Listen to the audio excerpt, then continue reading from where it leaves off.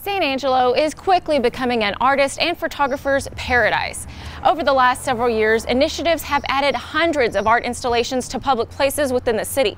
Here are 5 great places full of photo ops that you can visit for free.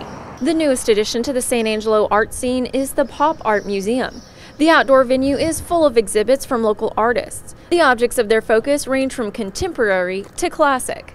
It was actually an addition to an already popular location called Paintbrush Alley. Both exhibits were spearheaded by a group called Art in Uncommon Places.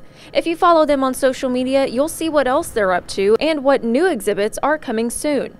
When it comes to photo ops, you can't help but get some close-ups on the Concho River. You'll see some art here too. The Riverwalk is home to several sculptures and mosaic pieces. It's also home to the Bosque, an area where you can have a picnic and take in the scenery.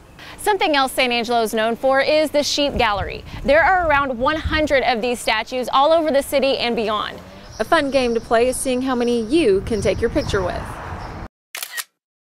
The final stop on our tour is the International Water Lily Garden. This garden has hosted visitors from all over the world. And I'm sure you can see why. This exhibit has been deemed as one of the most premier and prestigious in existence. The best viewing times are in the morning hours before noon. From San Angelo and for Destination Texas, I'm Sonora Scott.